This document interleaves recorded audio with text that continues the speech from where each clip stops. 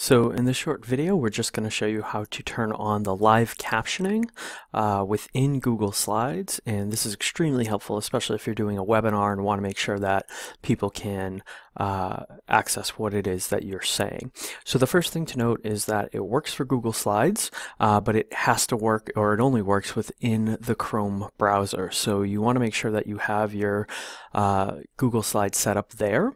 And if you're doing something like using Zoom, then the first thing you'll want to do is within Zoom is to share your screen.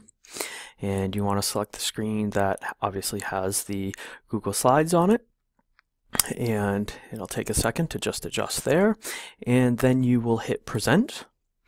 And once present comes up, then all you have to do is come down to your little control panel here and hit close caption. The screen will shrink a little. You'll get this little question, do you want to allow to use your microphone? You allow it, and now you can see at the bottom of the screen there are now closed captions going on.